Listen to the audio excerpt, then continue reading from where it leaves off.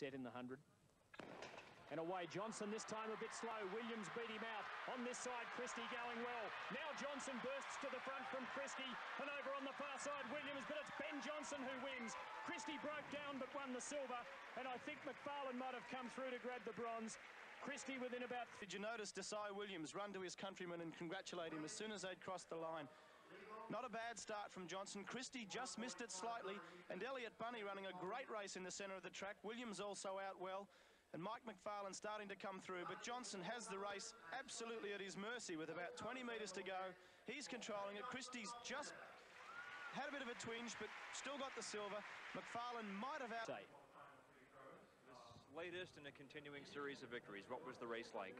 Well, the race was pretty tense because it was pretty cold, and I just want to win, you know, not to run in the times at all.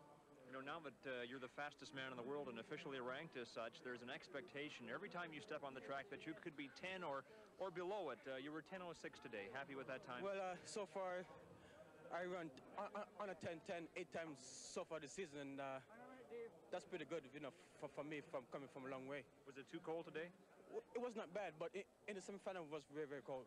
For a long time, you ran out of desire to be the #1 sprinter in the world. Now you have that ranking. You're officially ranked as such. Tell me what it's like to be running with that ranking as opposed to be trying to get it.